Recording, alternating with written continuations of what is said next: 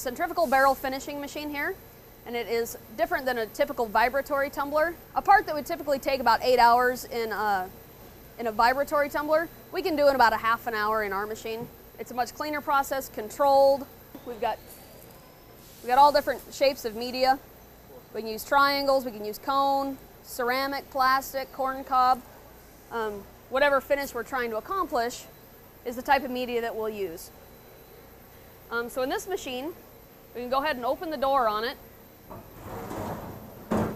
It's a very quiet process. We've got 4 different barrels, if you want to rotate them. This is very slow motion, but it gives a demonstration. Those spin while the drums spin it the other direction, just like that. That happens all at the same time at a very high rate of speed.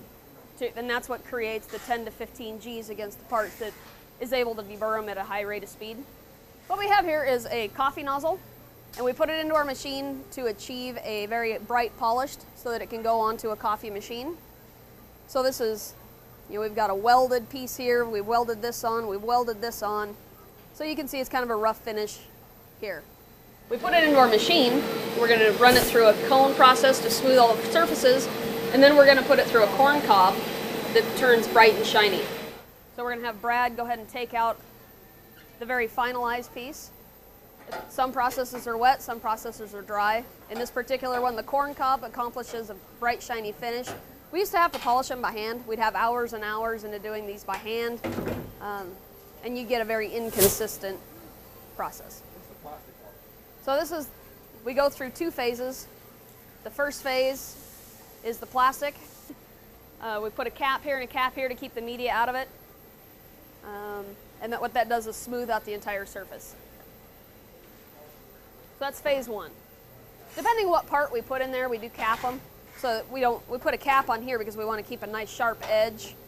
So we'll keep the nice sharp edge here and a nice sharp edge here for the installation, because it'll go on top of the coffee pot like that, and then the coffee actually comes out of here. And then once it comes out of that first phase, it comes out of that cone, then we put it into the dry process of the corn cob.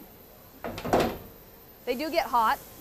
In the corn cob process, we don't have to have it capped because it doesn't remove any material. But that's a final piece. There's no more work to it. We can ship it. We'll clean it up. We'll wash them. But other than that, that's a finished part. So it'll spend about an hour in the machine. It takes about 15 minutes to change it over.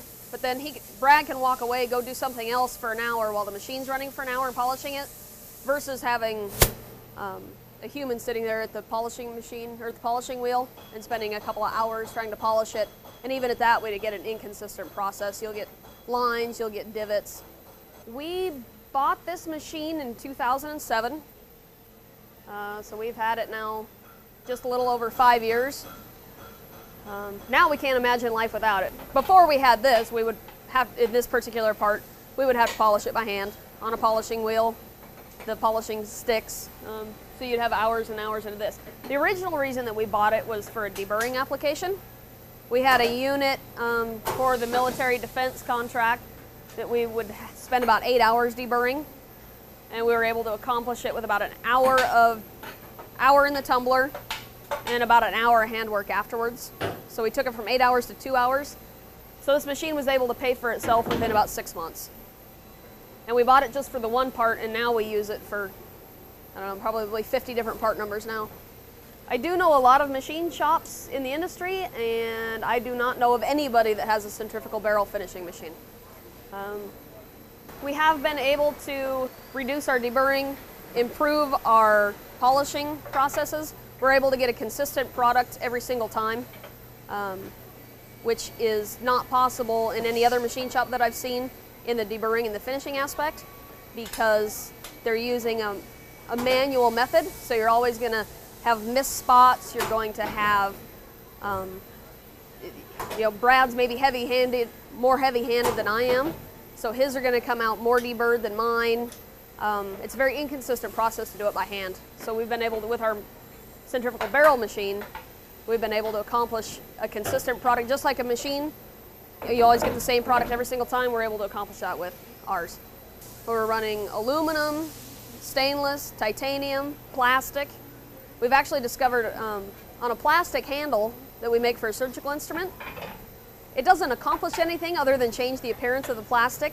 and they like how the tumbled appearance looks, and nobody else can accomplish that because they don't have the same machine and same materials that we have.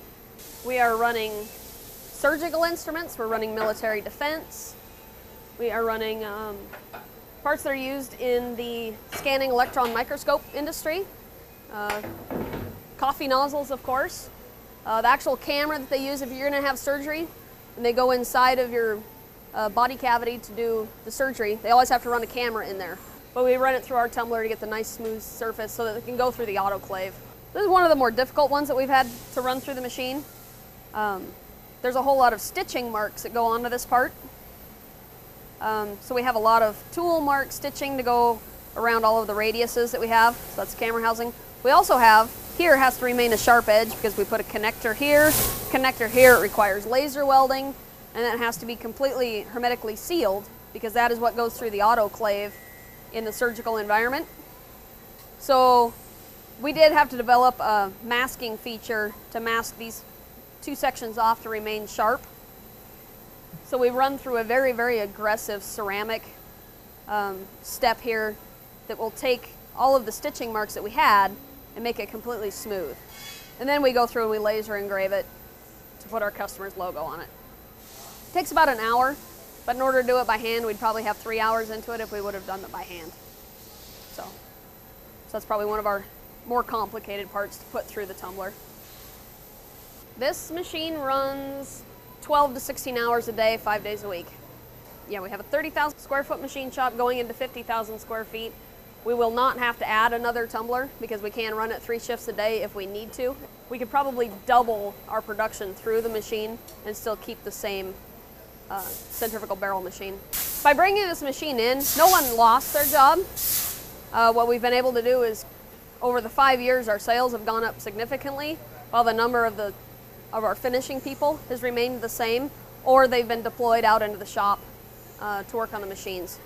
So I would never say that it has replaced anybody's jobs, but if we didn't have this machine, we'd probably have to have 3 additional people in the department.